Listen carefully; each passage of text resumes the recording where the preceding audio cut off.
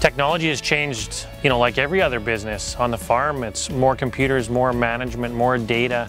We're using satellite imagery to monitor the crops. That allows us to see where we are, help our marketing decisions. Technology is no different than everybody else. We're on the leading edge of technology in agriculture. The technology on our farm is very key to our progress and our growth strategy. If I can check all my weather stations from my yard, I can wake up and decide that I can't go spraying that day because the wind is from the wrong direction for the field I want to go to, or the temperature is too high for the product I want to use, or we had too cool of a night. So that's just the weather side. We use the technology, whether it be the satellite imagery or the drones, to find areas in the field that are doing really well and areas we need to go look at because we're seeing something on a map. Still, at the end of the day, the best thing for our fields are our shadows. And what I mean by that is we need to be in our fields. We're just using technology to help us find out where we should go into those fields to look.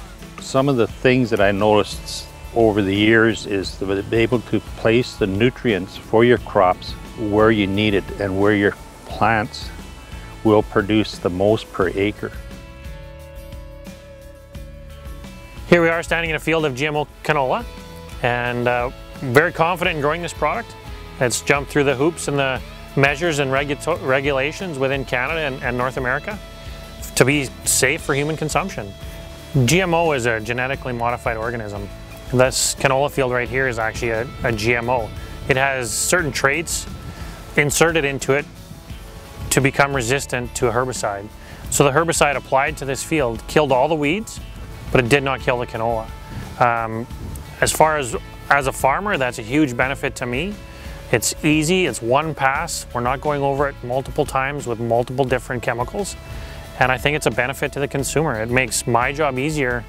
Therefore, food production is easier, safer, and obviously I stand behind the products we grow.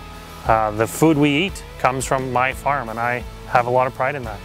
GMOs are one of the tools we use to provide food to the world. If I didn't have access to GMO canola, unfortunately, we would need just about twice as much land to produce the same amount. The efficiencies that GMO technology has given us are incredible, and I don't think we want to go backwards. We're looking forward to the future, and we have many more people on this planet to feed, and I think GMO is obviously a step in the right direction.